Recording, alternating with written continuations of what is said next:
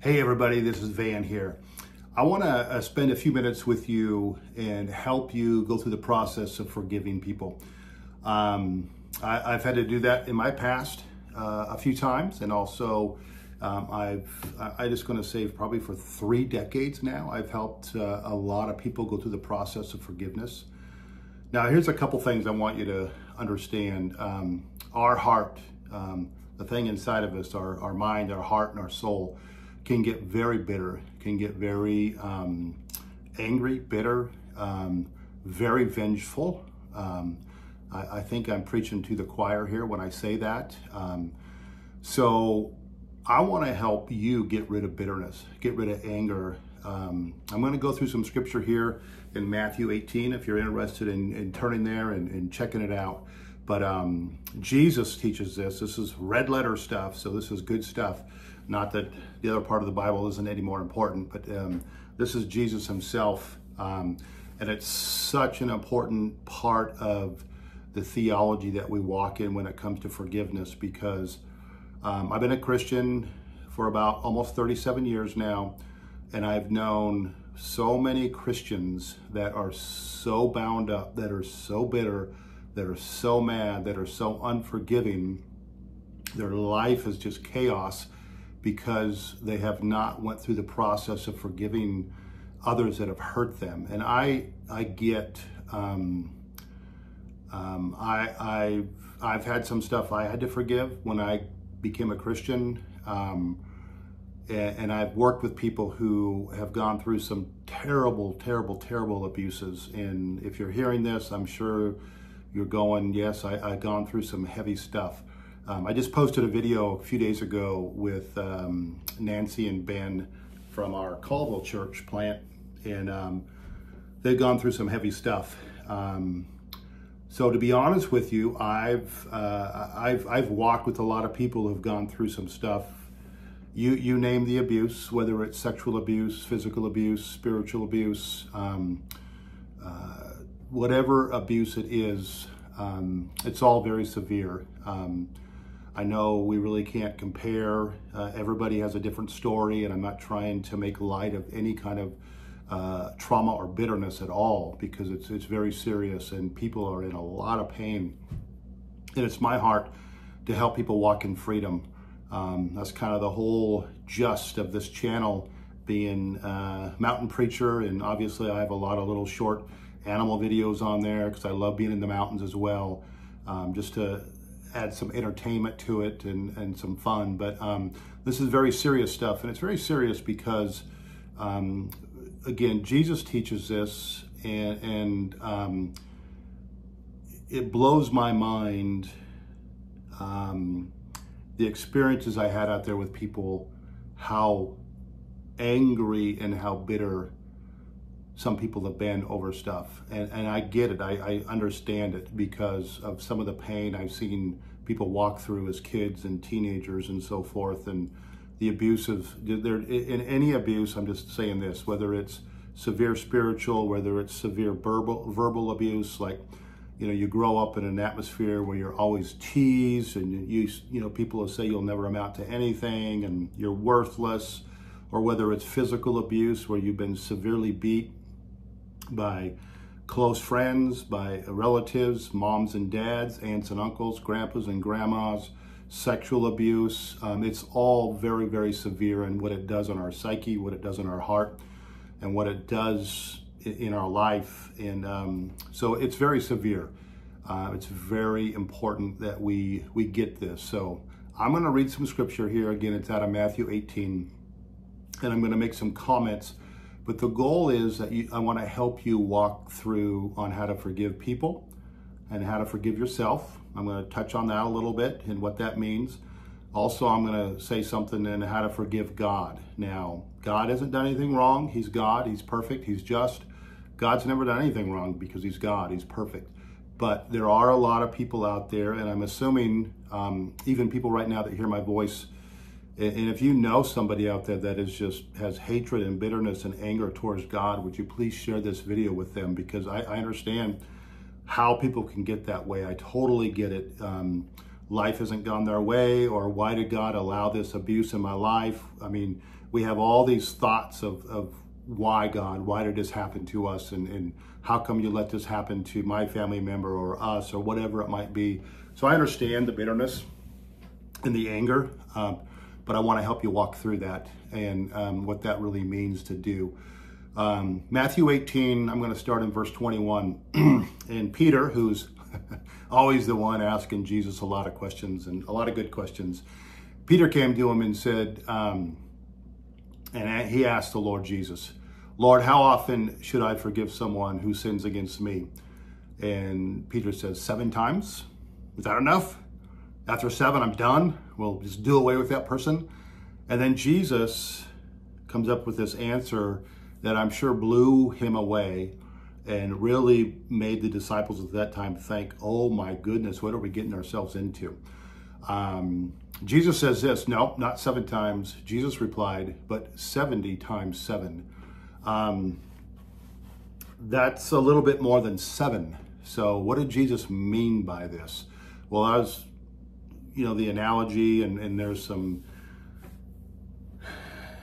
tongue-in-cheek in here that Jesus was saying, not to be funny, but he was making a point, and I'm going to read here and just go through some points. So if you're in bitterness and anger toward people that have hurt you, maybe it's current, maybe it's in the past, maybe you've been severely abused, traumatized, whatever it might be, this is for all of us. This isn't for just a select few. This is for anybody that wants to be a disciple of Jesus, that walks with Jesus, that wants to get rid of bitterness in their life. Bitterness or anger or rage toward people, we get messed up here when we think, because we have an enemy, and this enemy loves to twist things and loves to twist our mind and put thoughts in there and say things that aren't scriptural, and that's what he does. He's a liar. He's a father of lies. Even when Jesus was in the desert and fasted for 40 days, Satan came to him and quoted scripture, but he didn't quote it correctly. And that's what he does to us. He quotes scripture maybe halfway or a quarter way or whatever it might be, and he twists it, and he twists our mind, our thinking process. So if you're in that and you have this anger and bitterness toward people that you just want to see die. I mean, I've been around people that said, I want them to die. I hate them so much. I want them to burn in hell because they're such evil people. And I will say this, any abuse against you or things that you've seen toward loved ones or whatever, any abuse is evil. There's no question about it. I don't care if it's spiritual, where we use the Bible or we use religion to lord over people, to control people, that's evil. If we, any kind of physical, sexual, verbal abuse, whatever it is, it's all evil. There's nothing good about it. It's flat out evil. And Jesus says this in verse 23 in Matthew 18, therefore, the kingdom of heaven can be compared to a king who decided to bring his accounts up to date with his servants who had borrowed money from him. In the process, one of his debtors who was brought in, who owed him millions of dollars, he couldn't pay. So his master ordered that he be sold along with his wife, his children, and everything he owned so he could pay the debt. Now this is an analogy, this is a figure of speech that Jesus is using, but he's comparing this scenario to the kingdom of God. So what is Jesus saying here? Well, first of all, the king in this story represents God. And the person who comes to him that owes him this debt that is impossible to repay is us. It's the sinners of the world. It's everybody.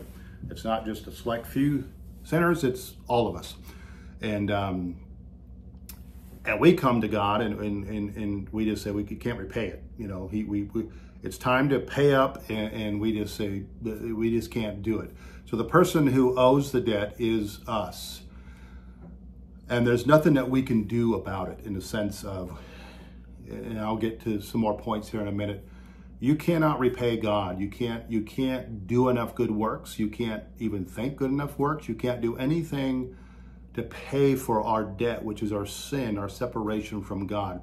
It's impossible. It is literally impossible for us to repay or connect with God in any way that would give us a relationship with God, because we've been separated from him because of sin. That's the debt that's impossible to repay. And we're all in that boat, no matter who we are. Then it goes on in verse 26. It says, but the man fell down before his master and begged him, please be patient with me and I will pay it all. Then his master was filled with pity for him, and he released him and forgave him his debt. Now, that part of the story, what does that mean? That's our salvation. That means wherever that, I was 19 when this happened. I was so convicted of my sin, who I was as a person, where I was going as a person. The Holy Spirit was convicting me. God showed up in my dorm room when I was 19 years old at Eastern Washington University, and I got on my knees. I repented. I said, Lord, please forgive me. And it was an instantaneous salvation, in the sense the Holy Spirit came into my life. I've never been the same since then. That was in 1987. That's been a few years ago. This is our salvation. We're convicted of who we are. We come before the Lord and we say, Lord, we're sorry. We're sorry. Have mercy on me. And we're saved by what? God's grace. The Bible is very clear that we don't do anything to get saved. The only thing that we do is receive his salvation, which is by his grace, by his love, by his mercy, by his forgiveness. God saves us. He does all the work. He convicts us. What happened on the cross of Jesus Christ, the death, the burial, the resurrection, and the ascension, all that is our salvation. And all we do is receive that. And we're born again. We make Jesus Christ our Lord. So what are some points on this section of the story? This represents our salvation. When we recognize our sinfulness and separation from God, we come to him and repent and are saved by God's amazing grace. And that is our salvation. It is all God's amazing grace. God reached out to us. God convicted us. And you have to catch this. The conviction of the Holy Spirit that convicts us of our sin, that's God's goodness. That is his grace. That is his mercy reaching out to us saying, Van, come on. I've been convicting you for years. It's time. Today's the day. That is God's grace. And we are filled with the Spirit of God, and we become a disciple of Jesus. Now, salvation is simple in the sense of how to explain it. We become the temple of the Holy Spirit. In the Old Covenant, the Old Testament, the Holy Spirit was in a box. God was in a box in the sense, and the priest went in there once a year to take care of sins of all the people and so forth. It was a ritualistic thing. But the new covenant is completely different, completely better, way better. And the old covenant has been deleted, or it's obsolete according to Jesus, according to the New Testament. And the temple of the Holy Spirit now is us. When, as individuals who we repent, we receive Christ, we become filled with the Holy Spirit. That's our salvation. That's the mark of salvation. We get God in our life. So a true Christian, one who is truly born again, has the Spirit, is going to want to change and transform their life through the power of God, the power of his word in their life. That's just what a true Christian is. And it's a process. It's a lifelong thing that we go through. Another one, a point out of this section, is that it's a supernatural act able to be performed by God because of the cross of Jesus Christ. In other words, he forgave us of all of our sin. And I'm going to get to a point here in a minute that's really important, because some people get so hung up on, how do I forgive myself? Man, I did the worst of the worst of the worst sin. I murdered somebody. I did this, or whatever it is, we think that we have this sin that's too big to forgive. And I'll get to that in a minute. A lot of people are very hung up on that. How do I forgive myself? So I'm going to keep going here. In verse 28 says this, but when the man left the king, he went to a fellow servant who owed him a few $1,000s. He grabbed him by the throat and demanded instant payment. Okay, this is us. This isn't the special sinner out there. This is us. We get saved. We get forgiven of all of our sin. Clean slate. We've been made right or righteous before the Father because of what Jesus Christ has done, not because of what we do. We have all this forgiveness of sin. We have eternal life with Jesus Christ, and then we turn around and we find somebody who has sinned against us, and we want to choke them out. We don't want to forgive them. We want vengeance on them. The thing I want to make here that's really clear, and I've had to do this many times, and I'm just going to be blunt and be honest. Look in the mirror and ask yourself if you're perfect. Look in the mirror and ask yourself, are you sinless? And have you been perfectly right all your life? And have you never harmed anybody? Well, the obvious answer is no. We're all sinners. We're all saved by grace, okay? So I just want to make that point very clear. So the man who was forgiven the debt that could never be repaid decided not to forgive the other person who owed him a small amount. Now, we owed God a debt that could never be, no matter how much money, we could own all the money in the world and it would not pay for our debt for salvation. That's how big the debt is that we owed God. But Jesus paid our debt. That's the grace of God. That's the love of God. That's the forgiveness of God. That's the kindness of God. That is the grace of God and how amazing and how much he loves us. That is amazing. Then we get somebody, after we get saved, and we find somebody that has hurt us, and I get the pain is unbearable sometimes with some of the people I've walked through some stuff. The stories that I've heard that have happened to little girls and happened to little boys is from the pit of hell. It is nasty. It is unbearable. It is evil. It's grotesque at the worst way. So I understand the pain. I understand all that stuff because I've seen it. I've walked with it. I've been a part of it. And so I get that. But the thing that Jesus is making here is that I've forgiven you for a debt that can never be repaid. Now you have to forgive your debtors, the people who have sinned against you. Why is that? Well, there's a huge point that's going to be made here.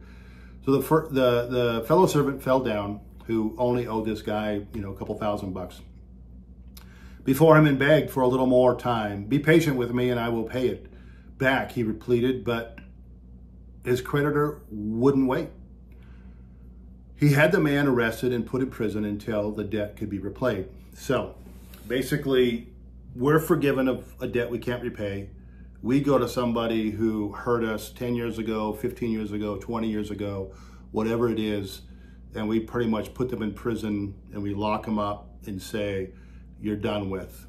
I'm taking vengeance out on you, which is not our job, it's God's job. And it's very difficult, but I just want to encourage you. What we're doing here is we're releasing people to God so God could have vengeance his way. Because we are not good at vengeance.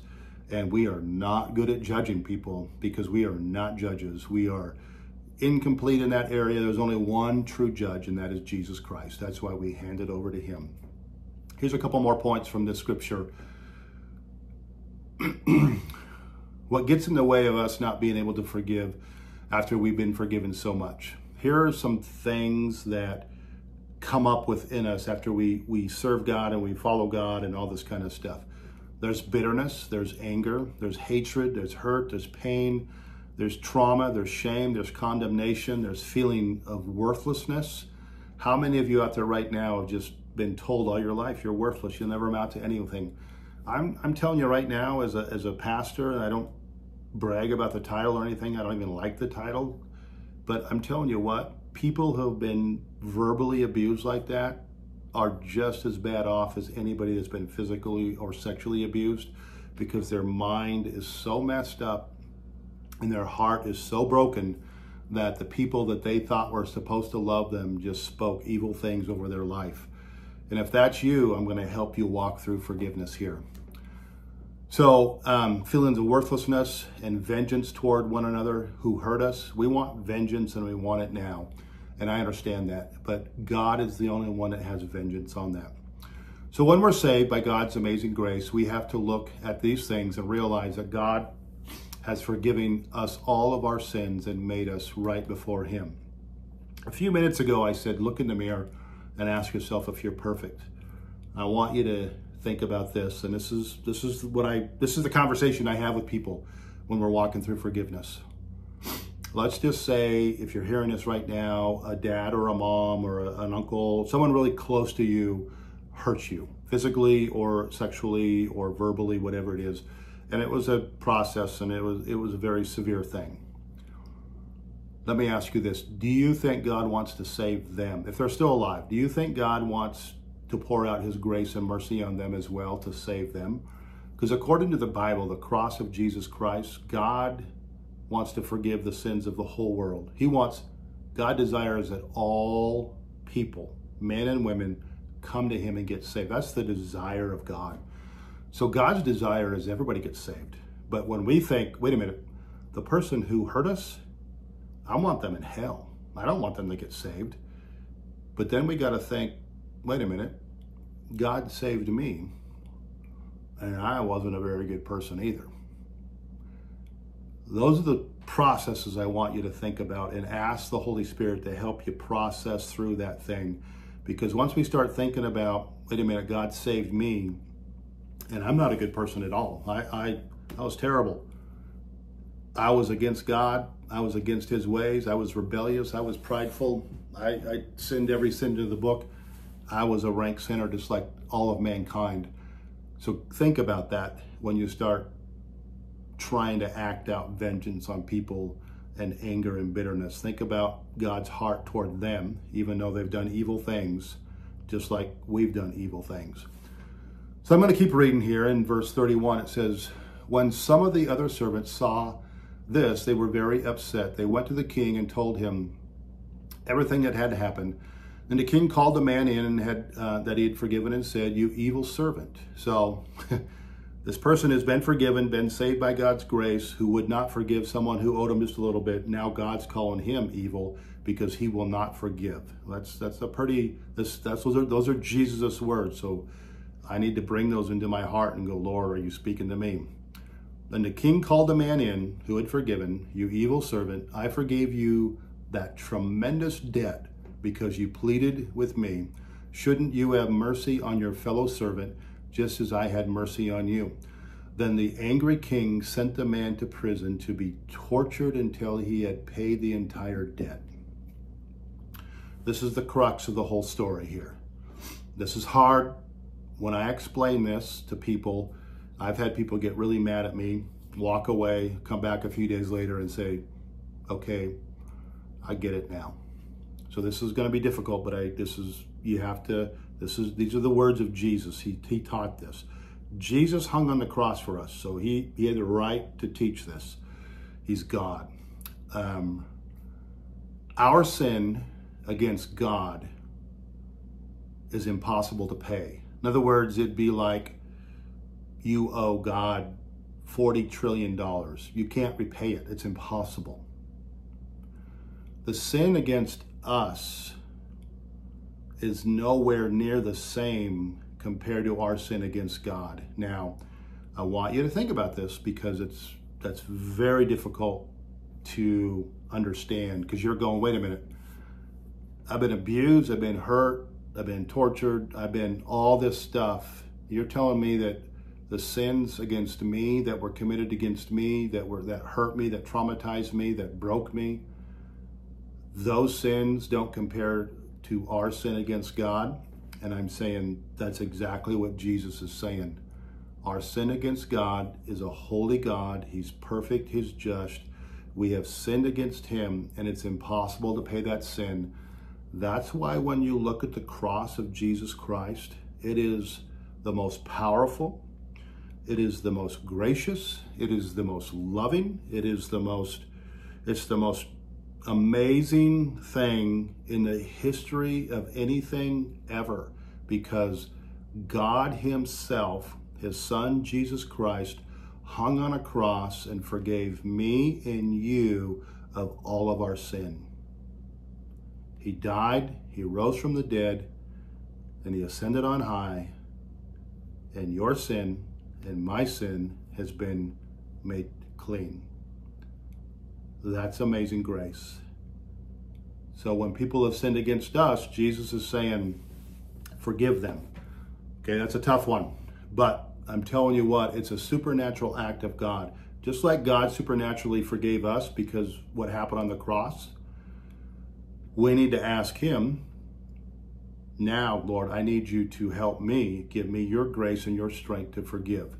And he will do that. He will absolutely do that. Matter of fact, he's going to work a miracle in your life, because when you learn to forgive the person who hurt you and get rid of that bitterness and that anger and that thing that's tearing you up inside, you're going to be set free. And all of a sudden, because of the amazing grace and the supernatural act that God does in your life, you're going to start feeling sorry for that person who brutally hurt you. Why are you going to do that? Because you're going to see with your spirit, with your mind, with your soul, how big your sin was against God, and it was forgiven. And the sin against you is nowhere near the sin that you sinned against God, or that I've sinned against God. Right out of the chute, it's like, you're crazy, I can never do that. But I'm telling you what, right now, Holy Spirit will help you, and help you right away. He will help you understand exactly that our sin is bigger, way bigger against God than sin against us, and that you're going to be able to forgive. Why is it so important to forgive? Well, I read a list of stuff earlier. I'm going to read it again here in a minute. I'm just going to have a couple points of this last one. So when we refuse to forgive, God calls us evil. Thank you, Jesus. That's nice of you. But think about that whole thing. We're forgiven, but yet I'm not forgiving you. It's not a good place to be. But God will give you the grace and help you through that. Next point, God says we must have mercy on those who hurt, traumatized, abused, and sinned against us. And it's not optional. Now, well, it is optional if you want to get free and live in peace and joy and rest and love and kindness and joy and all those things. But if you want to live in bitterness and hatred and have your inside tore up, and you want to be a control freak, you want to be a manipulator, you want to always protecting yourself because people hurt you and you're just in misery, you're confused all the time, you have a choice to do that. I'm encouraging you to say, you know what, I'm not going to live that way anymore. I want to live in freedom. I don't want to hate people and want to take vengeance out on people. So he was sent to prison to be tortured and completely paid until he completely paid his debt. I'm going to go back up and read a list of things of what does it mean to be tortured. What are the things that the enemy tortures us with? And think about this. Jesus said, if you don't forgive the person who hurt you, you're going to be in prison and you're going to be tortured. Well, what is the prison? You don't literally go to a prison. The prison is your life. The prison is inside of you. Let me just run through this list again. Bitterness. How much do you like bitterness? You like living in bitterness where it's just like crazy bitterness all the time, and you just have hate and anger and hurt and pain and trauma and shame and condemnation, feeling worthless, and you have vengeance and towards others that have hurt you. And then we have other things that the enemy is able to torture us with. Now, let me just say it this way. God says if you don't forgive, you're going to go to prison and be tortured. And it's a legal right for the enemy to torture us. So I hope this is revelation for you. What are some other things that we're tortured with? Well, look at our society. Look how messed up people are in our society. Again, there's bitterness, there's hatred. The enemy could come in and give you more jealousy, more envy. How about confusion? How many people out there, Christians who love God, are just so confused, they don't know what direction to go. They're clueless about life because they're so confused, they refuse to forgive. What about taunting voices? What about accusing voices? The enemy comes in, and right when you think that you might have conquered one voice, there's 13 other voices coming in, and the voices of condemnation and shame and guilt and all this stuff. If we don't forgive, the enemy has a right to do all those things to us because Jesus gave him that right. Because we are playing God when we say, God, I want you to forgive me, but I do not want to forgive the people who hurt us. So forgiveness, I hope you're catching this. Forgiveness will transform your life. It will get rid of all bitterness, anger out of your life. It will teach you to love people. You actually have an opportunity to love people like Jesus loved you. What are some other things? These are all common things in our society. How about anxiety attacks? All the time, oppression, just heaviness. You're just always oppressed. What about depression? What about being control issues? You learn to protect yourself, and you just have to control every situation. And if you're not in control, you panic, you get anxious, you just kind of go crazy, and you get confused because you can't control it. So you back way off, you don't be around people, and you're just going insane sometimes. What about that we might become manipulators and drive people away, or when we control people, we drive people away? If you are this, I'm just telling you what right now, that God has grace and he loves you, and he wants to take that bitterness right out of you, and he wants to teach you to quit being in control, because he's in control, because he loves you. And God wants you to walk in freedom. He wants you to walk in peace and joy. He wants you to be able to rest and not be anxious and just always thinking all the time and manipulating and just always in pain in your mind and your heart, because all those things cause physical issues too. It's a proven fact in science that the more spiritual issues that we have going on in our life cause a lot of physical issues as well. Now, I'm just going to say this. It's a fact. I've seen it hundreds of times over the years. People, whether it's men and women, forgive and forgive from the heart. They have many physical issues that they had begin to disappear, because the whole, our hearts and our minds being bound up and just so tight and anxious and worrying and all the things that the enemy can torture us with. When those things are released, our physical bodies just also get released and get rid of some of the stuff that's there. That doesn't mean you're going to get rid of everything, but I'm just saying, I've seen hundreds of times where people got healed of all sorts of different physical ailments because they learned to forgive. Here's another one.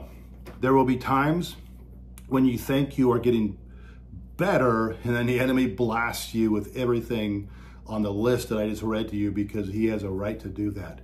That is difficult. That brings people down to serious depression sometimes, maybe even suicidal thoughts. Obviously, it's very common, because what we do is we try to control. We try to say, God, I'm not going to forgive this person. So what's that like? Here's what it's like. It's like you take a pill that's poison. You take it and you eat it, thinking that it's going to hurt the person that hurts you. And all it's doing is what? It's killing you from the inside. So don't take the poison pill, get rid of it, and learn to forgive, which I'll help you in a minute. And I'm guarantee you the hatred, the bitterness, the vengeance, and all the things that just drive you insane and drive you crazy can be completely disappear. What about forgiving? So anyway, that's really quick on forgiving others. I don't have the book with me. Write this down. Neil Anderson has a series called Freedom in Christ. There's a lot of other writers out there that have similar stuff, and it's all good. Well, I don't know if it's all good, but a lot of it's really good. I just use his stuff. Neil Anderson, I use a book called Restored that he wrote. His Freedom in Christ manual is the same basic freedom, steps of freedom. So either one is fine. Amazon, you just go buy Restored on Amazon, or Freedom in Christ manual. You can go through the steps. But what you do is you just write down a list of people that you just know you need to forgive. Right away, you'll probably have several that are just obvious that you've hated all your life. And then what I'm going to encourage you to do, first of all, I'm going to encourage you to get one of those books. Restored book, it's called Restored, or Freedom in Christ from Neil Anderson. That way you could look at the steps, and it just makes it a lot easier for you. But you write down the people that you need to forgive, and then you just go one by one. It's good if you could do it with a brother or sister in Christ and help you through it. If you want to email me on this, I'll be more than happy to help you through it. But it's important also to go back to the situation where you were hurt, whatever that situation was, and recognize, yes, they hurt me. they abused me, they did whatever they did. And then you tell yourself, you just write it down. How did it make you feel? Did it make you feel worthless? You couldn't protect yourself. You felt vulnerable. You felt violated. Whatever you felt, write that down and just get that out of your mouth and confess that. And then you forgive that person. Now, that's really difficult. It's very difficult. But I'm going to tell you, here's the supernatural act that a lot of people won't tell you, and even some counselors won't even help you out in this area. Some will, some won't. Don't think of all the bad things that happened to you and bring those up and bring them up in your mind and bring them up in your mind until you can get to this point where you might forgive. Here's the commandment from the Lord. You forgive that person. You express how it made you feel when the time that you were hurt. You get all of that out. You might be crying, you might be bawling, you might be throwing up, you might be spitting because there's so much pain and anger in there. It's all right just to get it out. Then you forgive that person, because here's the reason that you forgive them. As soon as you forgive them, God acts. The reason is because you are obeying God. And as soon as you obey the Lord Jesus Christ, he instantly acts in your behalf. He gives you the power to forgive. And day by day, you're forgiving. And then pretty soon, after a few days, that person, if they're still alive, you actually begin to pray for them and say, Lord, man, I hated them so bad. They hurt me so bad. But I see now that you want them saved just as much as you want me saved, even though they've done evil things in their life. And you begin to pray for them. I'm telling you what, it's supernatural. Only God can do this. And your life will be so radically changed. You'll be blown away on the goodness of God. And you will get rid of bitterness. You will get rid of vengeance. You'll get rid of anger. You'll be able to release this stuff out of your life. It's that poison of bitterness. And that's what God wants, because God forgave us. So what does it mean to forgive ourselves? That's a big one. I've walked with many people. They say, oh, I received my Jesus, my Savior. He forgave all my sins on the cross except 2. I'm going, what do you mean 2? Or what do you, all those sins but 1? I go, what do you mean 1? And, well, I did something when I was, 20. I did something when I was 25. I did something when I was 10. I just cannot forgive myself for that. Please hear me. It's not about you forgiving yourself. It's about you receiving forgiveness from our Lord Jesus Christ. If you could think of the worst possible sin that you could ever commit when you're 10, you're 15, you're 20, doesn't matter the age, it's forgiven. Jesus Christ hung on the cross. He bled to death, and all your sins are forgiven. Even the 1 or the 2 that you think's impossible to forgive is completely and totally thrown into the depth of the sea and forgotten about because of the cross of Jesus Christ. Now, if that's revelation to you, I hope it is. I will say this, and I've walked with people. I eventually have to tell them that if you cannot get over a sin that you've committed or something that you did to think is too bad, I'm telling you this right now, you're playing God. What you're saying is, Jesus, your cross was amazing, but it wasn't quite amazing enough to forgive me of this sin. That's not a good place to be in. You're telling God that he needs help to forgive you of your sin. And I'm telling you, that's one of the tortures of the enemy. It's one of the lies of the enemy. All your sins are forgiven, no matter what you've done, no matter how evil it was, it's forgiven. That's what it means to forgive yourself. You receive all the forgiveness of God, and you don't worry about forgiving yourself because you're forgiven. And what does it mean to forgive God? A lot of people are very bitter at God, and maybe some of you are. If you know somebody, please share this with them. I understand why people are bitter at God, because in their mind, they're thinking, God, why did you allow this to happen to my kid? Or why did you allow this to happen to me when I was a kid? Again, I get it. We get angry at God. We're angry at people. We're angry at ourselves. The enemy loves when we are angry. So what does it mean to forgive God? Well, we don't forgive God because God never sinned. There's nothing to forgive God for, but it's all right to help someone process through the thinking that I'm mad at God because he allowed this to happen, so I'm angry. Well, that's true. You could say that he allowed it to happen, but we do live in a very broken, sinful world, so a lot of evil things happen every day. So what it does, it gives you a chance to be like God in that he loved us. The Bible says when we were enemies with God, he forgave us. That's pretty heavy. When we were enemies with God, he forgave us. So God encourages us to pray for and what? Forgive our enemies that have hurt us. So I hope this has helped you. This is not everything that can be said about forgiveness. This is just a snippet. But if you want to get rid of bitterness, if you want to walk in rest, in peace, in joy. Now remember, happiness is a choice. Happiness isn't part of the kingdom of God in the sense that it's something that's in us. Peace and joy is the kingdom of God. Rest. Jesus said, if you come to me, that if you're broken, you're burdened down, you're oppressed, depressed, anxious, you have heavy burdens, you give those to me and I will give you rest. That means we get to live in God's rest.